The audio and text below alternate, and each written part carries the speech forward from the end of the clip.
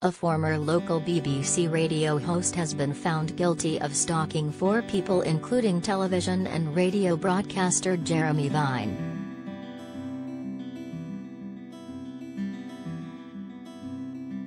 Alex Belfield, who now broadcasts on his own YouTube channel, was found guilty of 4 stalking charges at Nottingham Crown Court.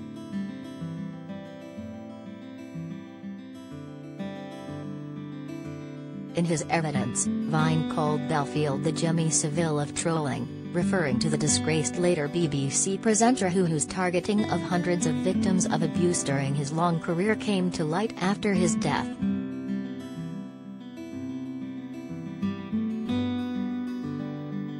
Vine, who has a radio show on the BBC and a TV show on Channel 5, said that Belfield had waged a campaign of abuse against via social media and YouTube. He added, "I have in the past had a physical stalker who followed me. That is a picnic compared to this guy.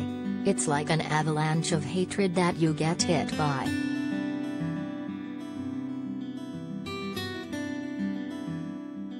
BBC Radio Northampton presenter Bernie Keith told the court he was left feeling suicidal by what he called Belfield's tsunami of hate.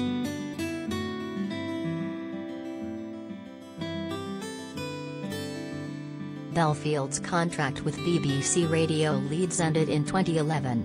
He elected not to give evidence at his trial.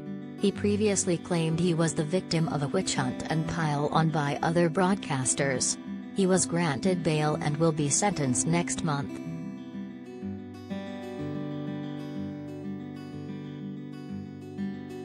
His YouTube channel is titled The Voice of Reason, although he has been suspended from the platform on more than one occasion.